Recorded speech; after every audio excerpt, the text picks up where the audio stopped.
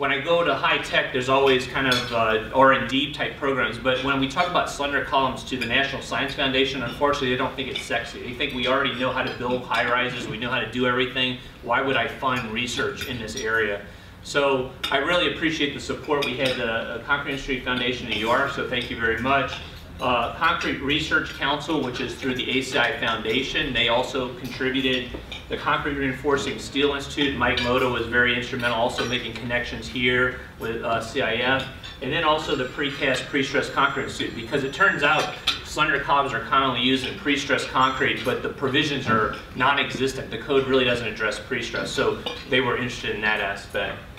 So let me talk a little bit, and I know we have a very group of different backgrounds here, so hopefully I can delve into some details, but also give you a kind of an overall perspective if you're not a structural engineer. Columns, when we generally talk, especially at an undergrad level, we talk about really these short columns or stocky columns because we don't have to worry about one major thing called slenderness or second order effects. The second order effect is additional forces that develop because of the bending of that member. So in a first order, we just look at actually the forces in this member. But with second order, we have to consider the fact that it's bending, and that bending is going to cause extra forces. So this goes back to a guy named Euler that was looking at buckling. And the equations actually elastically were very simple. When I say very simple, they're not that difficult to really comprehend. The only thing that was complex for some is it added pi in there, and the students were sort of, how do you get pi inside of an equation? But when I look at this, the problem with concrete, steel it's much easier because there's an E that I work with. But in concrete we have cracking and a modulus that's not as consistent and constant. So because of this, we also pick up something called creep. And creep will have second order effects. So I don't have that issue with steel where I'm shortening as I go. So those are some of the complex pieces. And one other thing just to mention about cracking, it's not just uniform cracking. Where there's higher forces, you get increased cracking and decreased cracking at other locations. So there's varied amounts of cracking throughout the member. And then what's happening right now is new materials. And this is not just something that happened today. I mean, we're looking at high-strength concretes that are approaching 15,000 readily used in construction, approaching 20 in some markets. So now with higher strength, we can decrease the size of the column, and then we go into the steel, and I saw we have some high-strength steel folks in the audience. Grade hundreds, I worked with Pankow Foundation, and we're trying to look at how we use grade 100, maybe 120 KSI, and when we do those type of materials, that could also shrink the size of these columns and have more leasable square footage for developers, things like that. So there's definitely some interest in this area. Now, it depends on the part of the country I'm in. Here, I think you have more interest in slender columns. When I go to California, they're like, well, it's seismic. I'm really not so interested in the slenderness aspect. But let's look at a typical column behavior. So this is kind of classroom where I'm looking at the axial load on this vertical axis, and I'm looking at how much bending moment is on the horizontal. So we typically, in a code type fashion, we develop this interaction curve for the axial load, and this is the column capacity at nominal strength, so what it could actually take. If I have a short column, and I would load it up, and so I start here, zero load, and I start loading, and as I load, if I have some moment on there, it's going to linearly increase, and I get this straight line until I hit capacity. And that's what we teach in an introductory structural concrete class to students. I want to stay inside of this range because outside it will fail, inside I'm good. As I continue to increase, because of the bending, it is second order effects, and it produces more moment than what I have for the same load. So if I'm at this load level, I actually have an increased amount of moment I need to resist. And what that results is, ultimately when I hit the curve, I'm going to hit it lower, and I have a reduced capacity because of the slenderness. The capacity of the concrete is still the same. It's a matter of, I actually have increased moment I have to resist. So one other problem though is, that would be great if I'm just loading up, but we often bring loads up to a certain value and sustain them for many years. And so that's the sustained load effect. If it came over here and sustained and hit the curve, that's often known as creep buckling. We don't want that in our buildings where I'm at a load and all of a sudden it just over time continues to deflect and then it fails. So normally we're going to have it where we want to stop it at some point, be safe inside, and that means there's some residual capacity once I would actually load it. So if I had some additional loads on top, it could get there. Let me talk a little bit about design in ACI. 318 allows 3 different methods of design for these slender columns.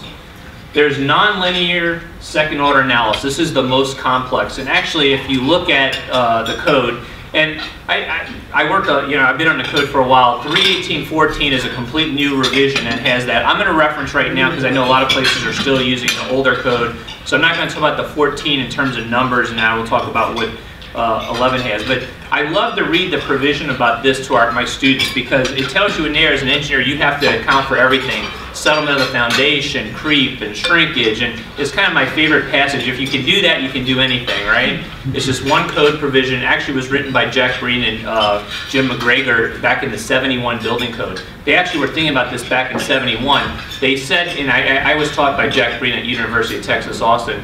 He said, we saw computers coming in, we knew we could do that in a few years. Well, here we are today, and it's questionable whether we can fully do that, although there's some tools out there that do much better on the nonlinear second order analysis. Elastic second order analysis, the computer programs are there, that's what's rarely being done today in the office. And then there's moment magnification procedures where I do an elastic analysis, I take a magnifier to increase those moments.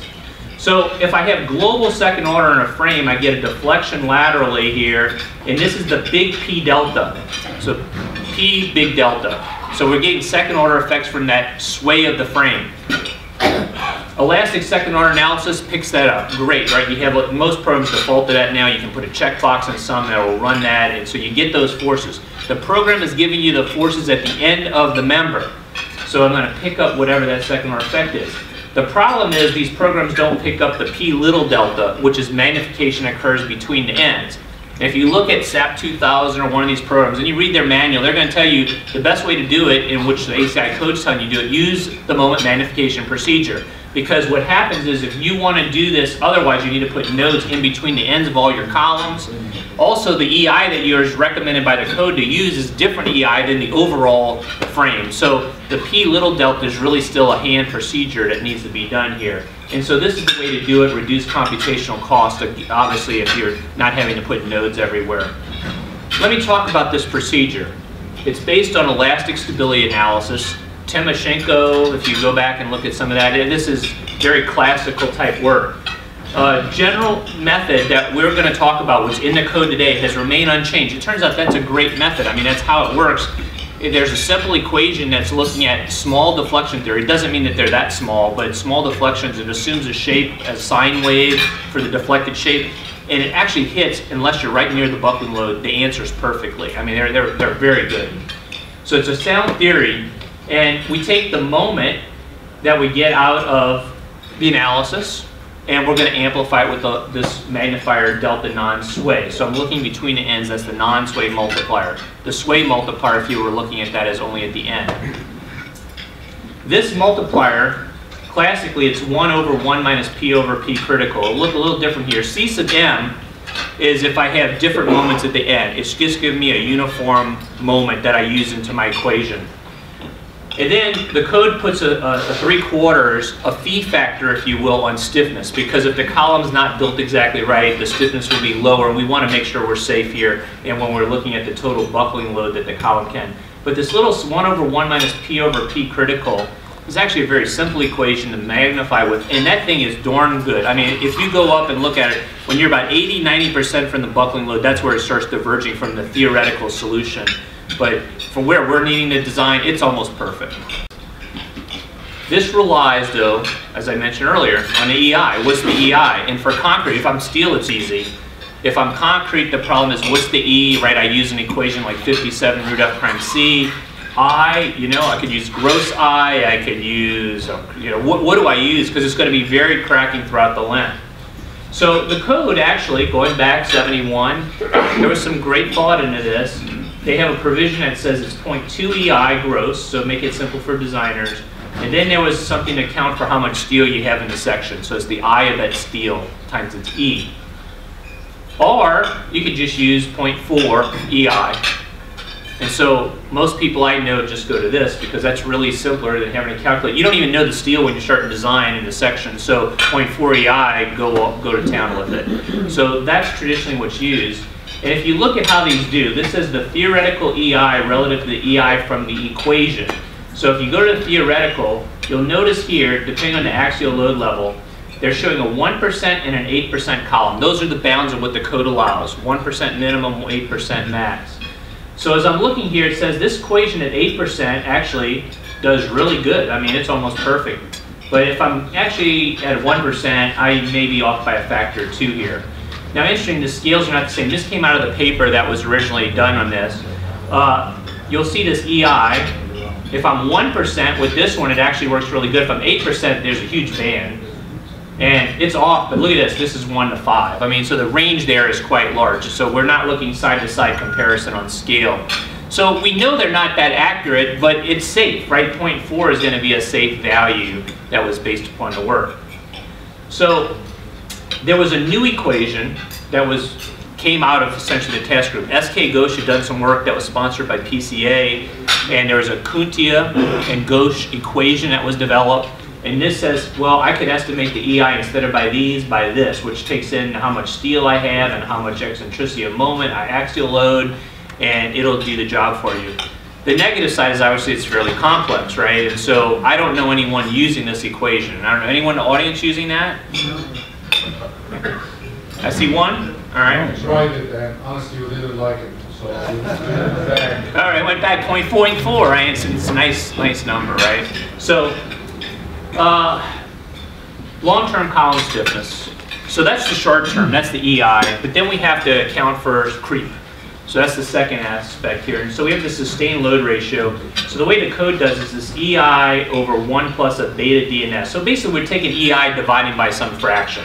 So we're going to cut it down. Like if I call this 1, that's going to cut it 50%. So I get a 50% EI. So the code does it right now by saying this PU sustained relative to the total PU that's on the column, and you know that's the ratio. What's interesting, if you go back to original work, this wasn't even based on axial load, it was based upon the sustained moment. It wasn't the sustained axial load. And I actually asked Jack and them, well, why did we, where did that change? Because we can't even find a paper. And they said, well, it was easier for people to use the P than the M. We thought it was close enough. It kind of relates, and so that's kind of, it just happened. So there's not as much on it. Now also it's very interesting, the sustained load effect, it's based upon very limited experimental tests. There are only 11 tests from the 1960s that's based upon. So I think what's funny is I'm on the code committee right now. For us to get anything into code now, and there's an equation you want to pull out, man, where's the proof? We got to pull this out. Or where's all of the tests, the background for putting something new? This is slender columns that are major elements of a building. Yet it was based upon 11 tests, and these things were like 2-inch by 2-inch and 4-inch maximum size columns. So it's pretty interesting. This equation does not really consider creep, because creep is a function of the age of it, what's the stress level on the column. So one other thing is in 08, a limit on the second order effects came in and said that now we can only have 40% extra second order effect. So if you have more moment developing 1.4 or higher, you're not allowed to design it, you have to go back, okay? That was based upon this task group too. Really, the goal of that was to devise for global stability. It kind of ties back to the IBC, that there's an equation in there about lateral stability. We were getting rid of stability checks, so putting this in indirectly did a stability check on the lateral. The problem is it's also implemented for the non-sway. And so, do you need it? Because now there was no limit in the past, and actually designs, if you go look at like PCA notes, examples in there don't work anymore because they were using higher than 1.4 non-sways. So designs that would have worked in the past say now they wouldn't meet the code. One is to really improve the behavior, understanding. No one had really looked at slender columns anymore since really that time back in the 70s. Looking at both short-term and long-term effects. And then we wanted to develop some maybe improved design procedures for the moment magnification procedure. So we're looking at the non-sway, because this is where we really need to have this benefit, and address this limit on second order. Do we need it? Do we not? And then, like I mentioned, for PCI, they were very interested in the pre-stress columns. I am not going to focus the talk today on the pre-stress, just because of the nature of the time here. We'll focus on the cast-in-place construction. And then increase the efficiency of concrete columns, because you know, if we want to use these, we need to maintain reliability, but on the other side, remove barriers. If we're cutting our EI, in fact, the EIs can go down to only 0.2 EI, right? Because I'm going to take that 0.4 and cut by 2, and so when I do that, I'm down to 0.2 EI, and that may be really over penalizing where I have to have a much larger column anyway than I really need for the behavior. So first phase is we went analytically. And so the first phase of the study said, let's develop a model that can evaluate this, because this is just bending and axial load. We ought to be able to do that. So we looked at the stress strain for concrete using the regular Hognested relationship. If we go to high strength, we may use a little different, but Hognested works actually very well for even for higher strength materials. And then elastic plastic, very simple. We're looking at grade 60 was the focus of this work. Using moment curvature, standard analysis procedure, and then we use moment area to actually calculate deflections. So nothing that we, you know, tried to fit curves and just saying, look, let's use basic assumptions, see what we can do. So let me just show you what we can do. So this is the nominal capacity, we generate that. And this is the experimental curve. So it comes up load, you see the second order. If it would be no second order effects, it would just be a straight line up, but second order effects come over. And nice, you know, the capacity was predicted conservatively by the code. So that's good, that this is where it fails outside of that curve. This is what our analysis can do. So just using those regular assumptions, we can follow that curve and predict it very well. Here's another test. Again, outside, if you look, this one's in red with the lighting you may not see, but it falls right on top of the analysis. Here's another one, tested, it failed right at the curve. We actually get and follow that analysis. So using very simple moment curvature relationships, we can predict the behavior. This is short-term effects. So we estimated the failure load accurately. The load-moment relationship works out. We can do that. We did estimate with high eccentricity, so there's quite a bit of bending on those columns a little more accurately than when we had very high with very little moment. We were maybe a little more divergent. And you can see that actually back here. A little divergent here. These were almost hitting right on top of the curve. We estimated frame behavior. There were some frame tests in there. We estimated that well. And then we really accounted for all parameters. I didn't care what the variation was, concrete strength, eccentricity. We could predict that. So that means our analysis tool works pretty well. And it's, again, not a contrived method. It's just using basic mechanics. Now, what we wanted to do, though, I mean, we could do that and write a software package. You could do that yourself. We don't have to write the package. You could just analyze it. But we want to look if we could come up with something that would be a code expression a little simpler. So we looked at the influence of all the parameters on stiffness, and we wanted to come up with like an effective stiffness. Realize the variation of cracking is different everywhere throughout that column, so we need to come up with one common EI that represents the entire column, and that's the challenge. So we back calculated what that EI would need to be to work. We started with just a control column that we would vary all kind of parameters and take a look. So this was just for the analysis. So we start with a 12 by 12 and then we ramp it up to all different sizes. But we had a basic control column, 5,000 PSI, 1%, which would be the minimum stiffness you would ever provide. A KL over R of 33, so not a little slender, not very slender. 60 KSI steel, and we start out with 5% eccentricity on the column. So now what we're going to do is push it in all types of directions. Okay, so basically the EI relative to the gross EI, as I load this thing, and so this would be very low eccentricity on it, not much bending. It starts to get softer as you approach the total load or the squash load of the column. P0 would be the total capacity of that column without any slenderness effects, okay? So it's like almost 85% F prime C, but that's including the steel and everything. What's the total squash load of the column? So you can see this, it's a little bit of a curve, but we could represent that with a very simple line across here and predict the stiffness at any axial load level. So from 1 to 8%. Now, I don't know how many people are designing out here. I don't think many of you are, because you can't hardly stick that steel in the column, right? At 8%, physically it just doesn't fit. You got to definitely use couplers if you're going to do something like that. You're not splicing anything. So between 1 and 4% is really where we're most interested, but we looked at the whole range. So it turns out with the monosteel, what actually you're seeing a range here that's happening. This is because we're looking all the way from low axial loads all the way to very high. So at the high or low axial load we're here, and as the axial load goes up, we may have a little bit of reduced stiffness, but we're picking this up across here. And so this little line could represent how much steel you have in a column. Again, from 1 to 4, I'm looking here, I can call it 1. I mean, I don't need to even use a line. I can call it 1 and there's no variation. If we want to account for it, we can. The eccentricity is another animal, because as I have more bending, there's going to be more cracking on the column, and there's more variation, because if I have bending and a lot of axial load, I don't crack as much, but if I have low axial load and bending, I can get more cracking. And what's very interesting here is if you take a look at it here, up to about an eccentricity of 10%, you find out that there's really no effect of the eccentricity. As I'm coming into this zone, I actually have a decrease, and you see a big scatter range, about 25%. And that's where I'm looking at whether I actually have high axial loads in the column versus low axial loads in the column. It's going to change how much cracking is occurring within that extent of the column. And finally, when I get out to these high eccentricities, 45% or higher, the thing's fully cracked everywhere. The column's cracked. So it doesn't matter how much axial load you have. You got all of that cracked eye to work with. So we found out we could represent this in this dual banded range. Uncracked, we don't worry about the eccentricity up to 10%. And then if you were having some higher eccentricities, we could come down this transition zone, represent it, and then ultimately fully cracked. For analysis, so I'm going to say for analysis first. So if I really want to get, what's the best thing I could get at you, I would throw up this equation. So less than 1% eccentricity, I have a term for the axial load, I have a term here for the amount of steel, and I can predict the EI. Greater than 1, I have to add another term because I'm now going to have to account for the eccentricity.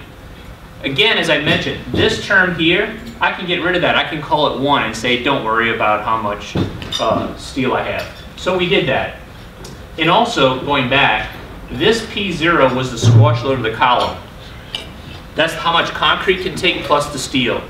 But I don't even know how much steel I'm going to stick in a column to start with that I'm designing. So for design, we wanted to actually base it upon 85% AG F prime C. So forget the steel and base that P0, if you will, on that. When we did that, it actually just tweaked these coefficients a little to make that work properly, and it creates a very simple equation. So if I'm lower than 1% eccentricity, this would represent the EI of that column. And again, if I have higher, I have to take any eccentricity into account. This gave really improved accuracy. It maintains conservative results. We base it to be conservative. We use only original design values. Again, as I mentioned, we're trying not to think about, well, we don't know how much steel yet's in it. So, you know, if I'm analyzing, that's one thing. But if I'm actually trying to design, I want something I don't have to know what the column is to start with. Except for, obviously, the brute size. I'm going to try a size and see if it works. And then, as I just mentioned, we conservatively ignore that reinforcement ratio. So analytically, let me say this. Now, once we had this figured out, we know we could predict with our analysis model any column in the world because we fully could analyze that. We looked at 288 different columns, all the way from 1 to 8%. We looked at 12-inch to 48-inch square columns. We were focused on the square here. And we looked at slender ratios to crazy 95. I mean, really slender type columns. We had lotus scenarios. We started at 0.1 of the axial at P0, the actual capacity of the column, and take it all the way up to failure. We also looked at eccentricities all the way from the 5 to 50%. 50%, I think, is a beam. I mean, it's huge eccentricity. This was 20,000 data points. We ran 20,000 essentially columns and simulated those tests. What I'm going to show you is how well ACI here does here versus what our design equation does. So the 0.4, just to give you an idea. So this is what we do with this equation. So this 1, anything 1 or higher is conservative. So this is how much moment that actually is developing versus what the analytical model is saying. So if I'm below 1, which I have just a couple points here, would say I'm unconservative with this approach. ACI 1015, which is the 0.4 EI, that's what it does. There's the red. So I think you can see it. We bring a little bit of complexity. I mean, it's not 0.4, right? But we account for what EI is actually in the column, and we can predict it very well, and it gives a very safe procedure. We have greater than 2 on some of these. And that makes sense because I showed you before that it wasn't meant to be a perfect equation. Now, if we look at this compared to the one that is in the code, this is that complex equation. So again, here's us. And there's them. Actually, their equation is pretty good, but the problem with theirs, it turns out there's actually much more unconservative columns that can resolve. It over-predicts the EI in some instances. It depends on the column.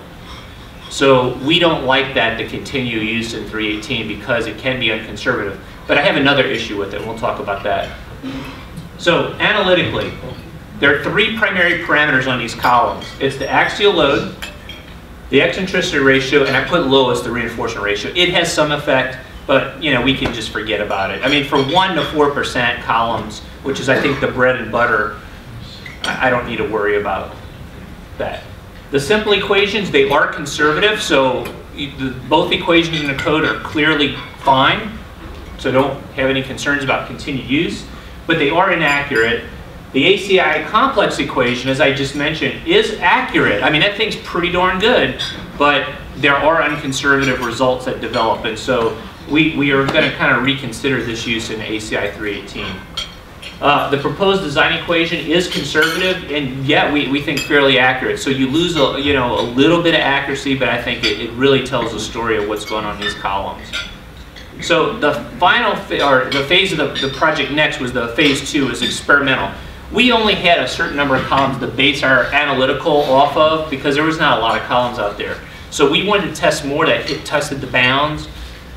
And so this is our loading setup. We have steel plates here, we have rods here, we can lock them down, sustain the load. We wanted to look at sustained load effects also. So we maintain idealized conditions to make it simple to compare. We looked at non-sway. This is a picture of the frame with the loading jacks here that we load, and then we lock the nuts down here to sustain load. We measured the displacement at the mid-span. So it's a fairly simple loading. We have pin ends. So we can put exactly the eccentricity. And for this, we wanted to compare to actual analysis. So we made the two ends the same eccentricity. We know the C sub m that's in the code works well. That's been validated. We wanted to understand the second order. And then we had, as I just mentioned, that equal eccentricity at the end. The parameters, these columns are 6 1/8 by 6 1/8. And so you might say, well, those are kind of small compared to what we're building. Well, unfortunately, the loads to fail these things go quite high. And so you're often limited to that and how long the column's going to be in the lab. And you'll see some of these are fairly long. So it would be nice to do bigger. It's just how many millions of pounds we have to put on them to fail them. This is a scale higher than what was done before, though. So we felt that at least these were realistic. Slender ratio is 40 and 70. You'll see some of this, the L over H ratios for those two. Concrete strength, we went with 6,000 to be kind of not at the high strength range, but also not just 4,000 regular, because if you're building some of these, I think we're looking at a little higher strength material. We went with 1.2 and 3.3 to bracket the lower and what we thought is more of a higher range, and eccentricities of 10 and 25%. So we think it's pretty practical. Here's some images of the lab when we're casting them. So these are the different columns, and you can see some, of course, you can see this relative to the cylinder there. You get a little bit of sense of scale. They're reasonably sized, and then we have our ties. So here's the bed there before. You'll also notice we did some short columns too. We calibrated some of our creep and shrinkage that's occurring relative to short columns that didn't have second order effects. And here's one of the columns, and this one is under sustained load at this, and you can see that displacement. You probably don't want that in your building, right? Or it could be interesting. That's our banana column, I don't know. Short-term results. So we loaded these up. This is axial load versus deflection. So you can see that load coming up. You see the second order effects. These are just different ratios. So these were all number 5 board tests that we did. So it would have been about 3.3%. This is the 40 ratio, kilovar 40. These are the 70s. And then 10% eccentricity, 25. You can see how the eccentricity plays a big role, how it drops down the capacity. The 70, obviously, slender, it means you're going to actually have much higher moments on these things, and then the deflection. So let's just look at the design equations I just mentioned before. This is the nominal strength curve. This is the design strength. So this is where ACI would bring us in with our fee factors for the safety. Experimental results, we're looking good. I mean, in all cases, our tests fail beyond what ACI would allow you for design past nominal. Okay. There's our computational model. So when I say the model, again, there is no calibration of this model. This thing is just plugging in E of 57 root F prime C. It's plugging in, you know, Hodgman stated stress strain curve. We didn't tweak anything to make it fit. It is just using regular mechanics, and we can predict the second order effects, short-term loads perfectly. I mean, it was uncanny how well these things can predict. The analysis equation, I mentioned that one. This is a simplified equation that we developed. That's how well that does if we were to use that as our EI. And then the design, obviously we were conservative, right? We cut down that, and so it still does reasonably well because actually we're not really worried about predicting out at nominal. We're designing here, the PU is what we're trying to get, and all of them do pretty darn well right around that level.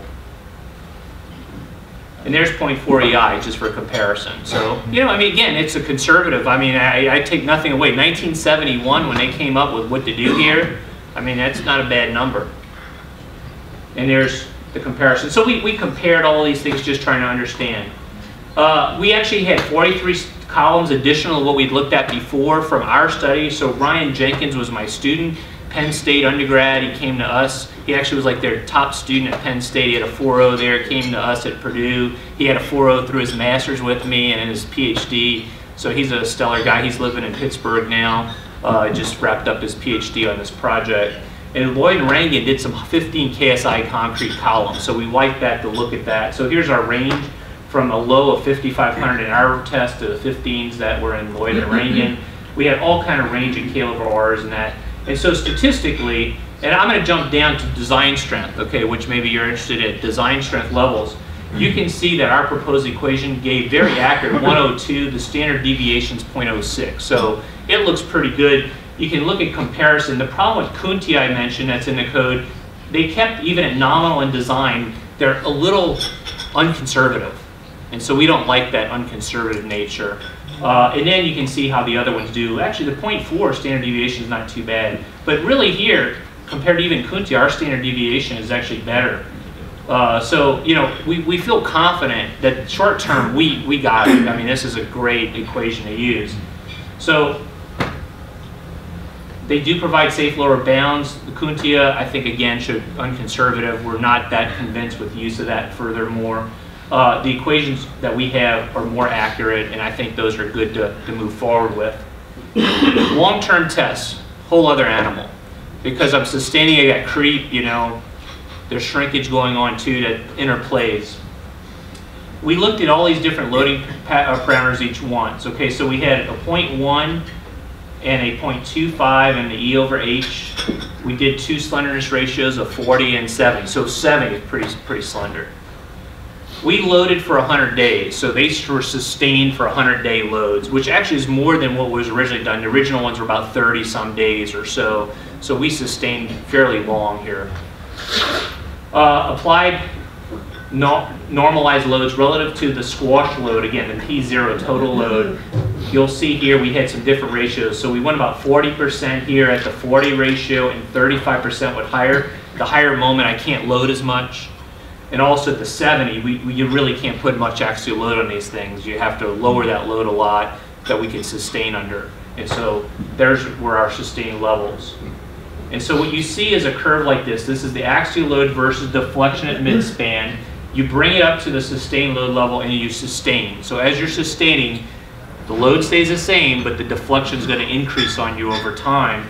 And you can see how much that deflection increased. So here, K/40, it was 3 times. Again, at 40, it was a 3-time deflection increase while it's just sitting there for 100 days. This one at 70, 4.5-time deflection, and then at 3.1. So we take that, we can convert that to moment, so you can put in a plot that you're used to seeing. Interesting enough, the deflections look much higher, but when you convert to moment, it turns out that they're not as significant, the jumps.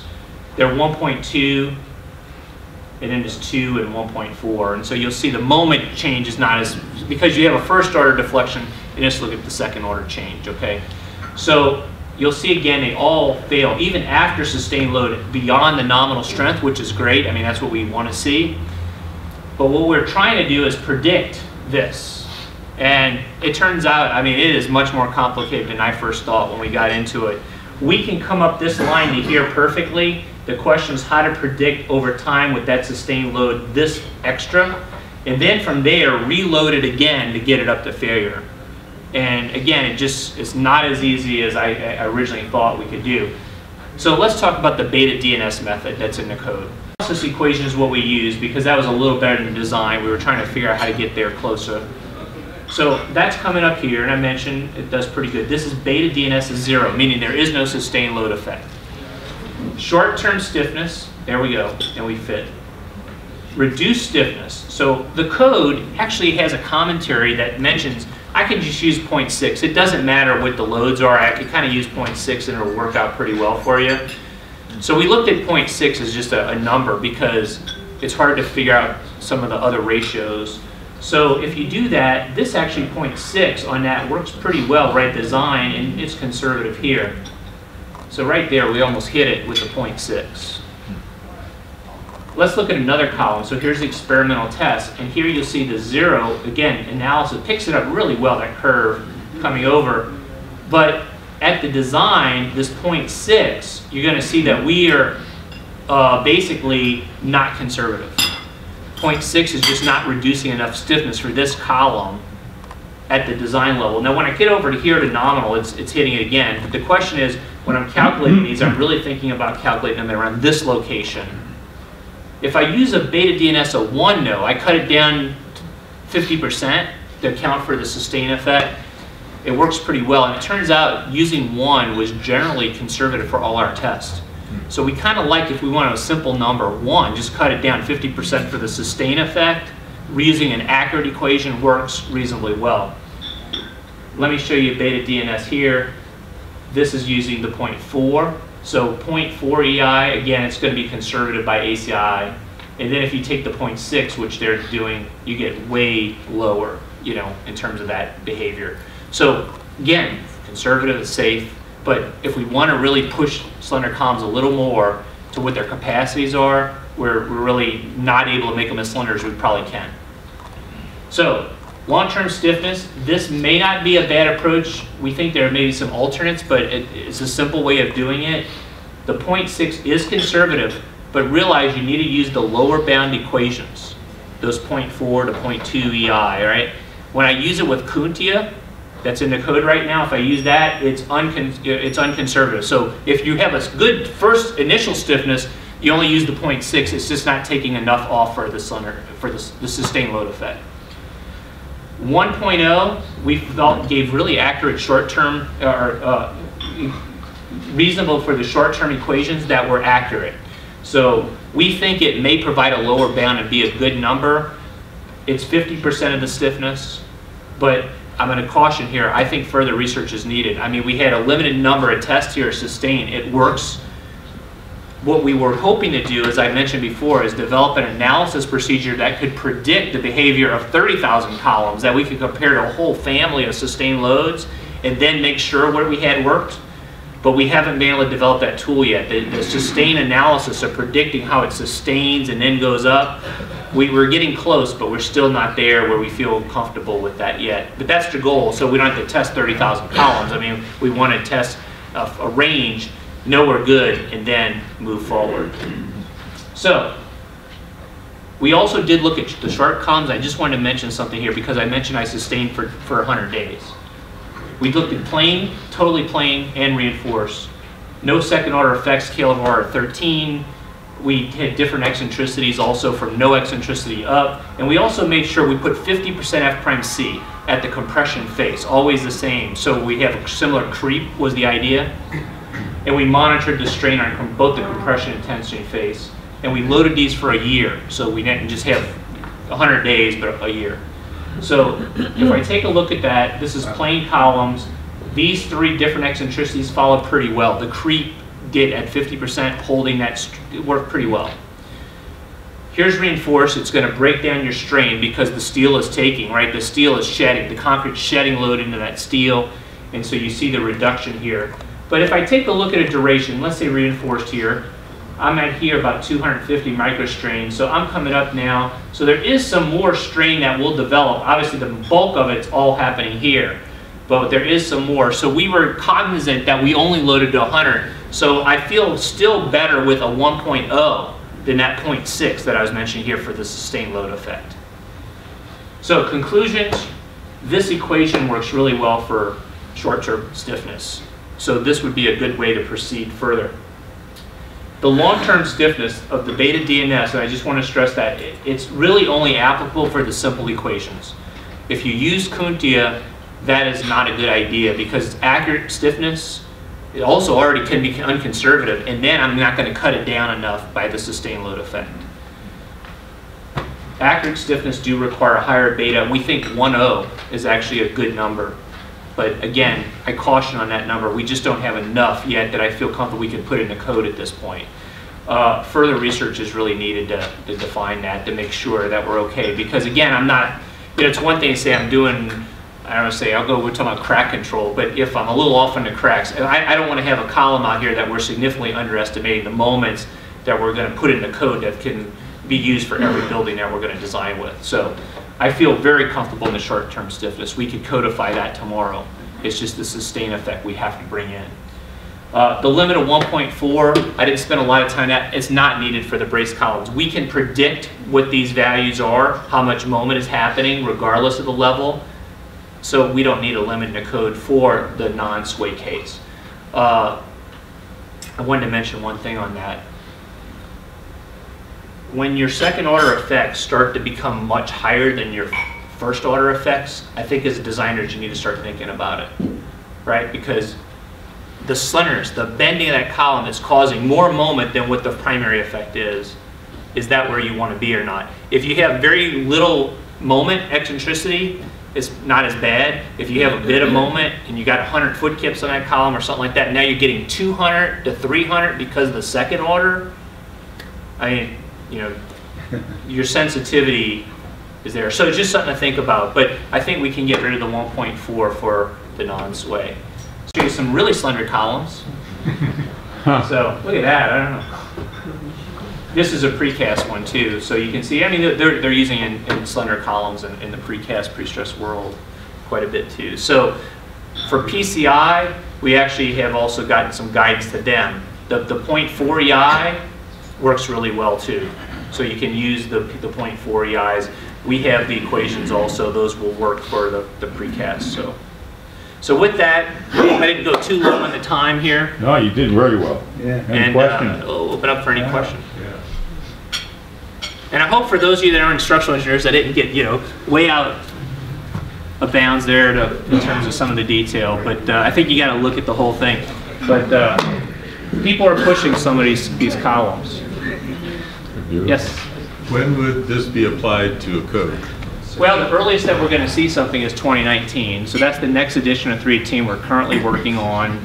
And so will it make it there or not, I don't know. Again, my concern, I was ready to push it all until we have some uncertainty on the sustained load effect.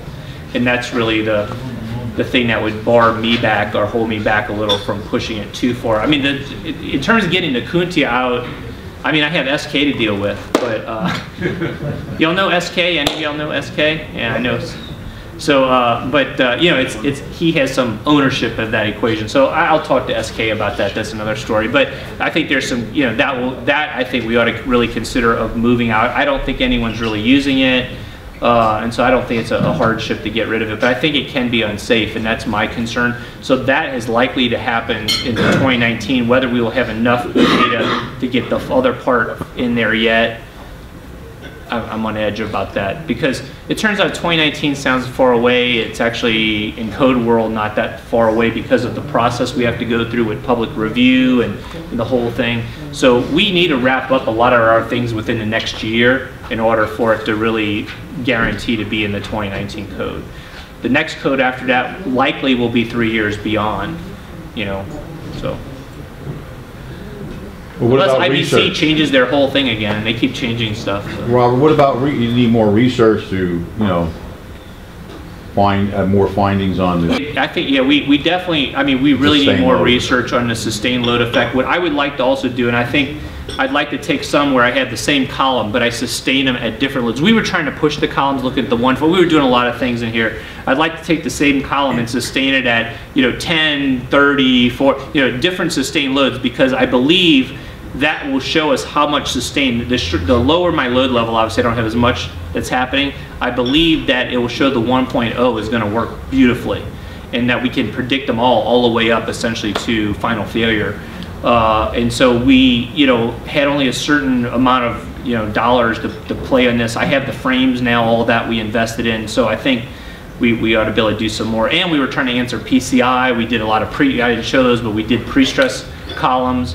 And so we were pre-stressing in the lab, getting those columns done. So I think we answered a lot of questions, but the sustained load one is still, we need to hone in. We were trying to push them as high sustained loads as we could to make sure we were safe. But in that, we lost some of the behavior things as we were trying to analyze. Said, boy, it would have been great if we would have had these to make sure we were predicting them correctly.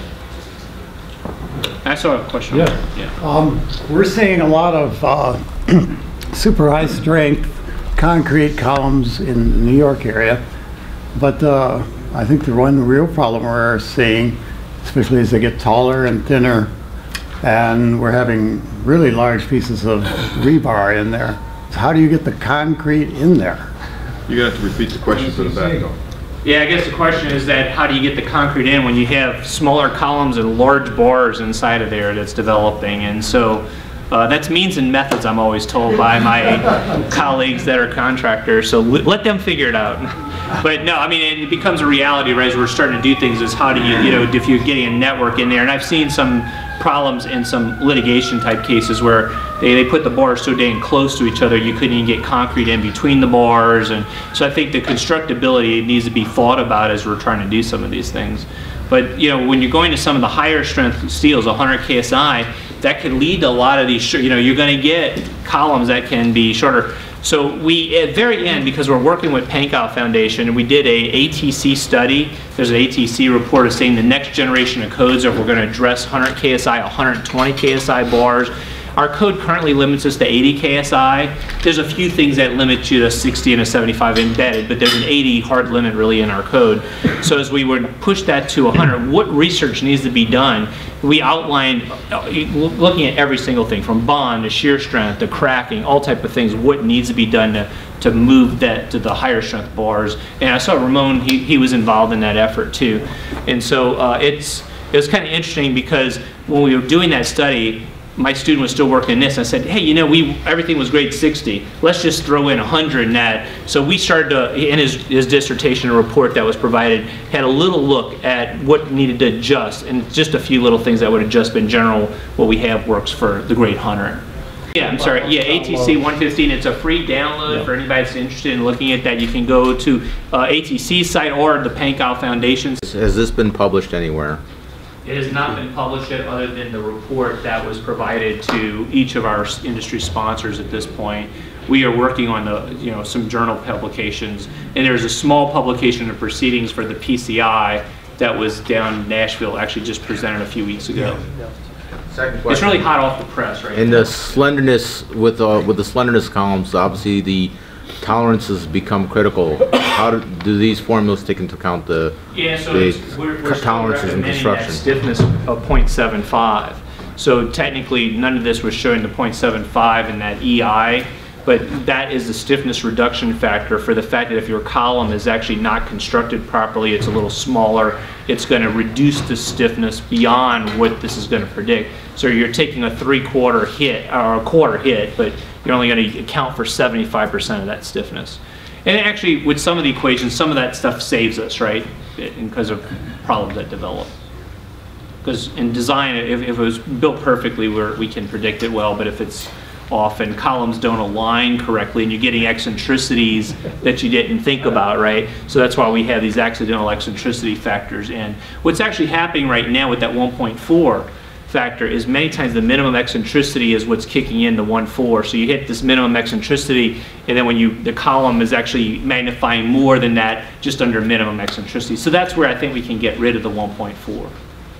Boris, there's an annual report on the table, Concord Industry Foundation, that gives a report on this research, but the total amount of pages, I think, is about 130 pages. Yeah, it's about. But there's a recap in Maybe that more annual than that, report on the research. But if you want to contact me, I'm glad to send you the report. To anybody, just let me know. I'm glad to forward that to you. And yeah, we need to get the journal papers out on it. Unfortunately, my personal problem, I became Associate Dean of the College of Engineering. And so as part of that, I'm responsible for all the facilities in the college, all the finances, and all safety in the college. So with that aspect, it's taken away a little bit of my time. So. Sure. Well, thank you, Robert. So.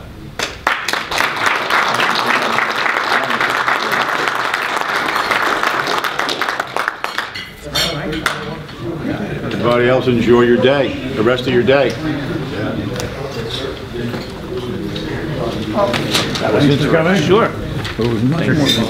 I'm afraid I'm an architect, so I see all this. Oh, that's okay. I'm working with a lot of architects.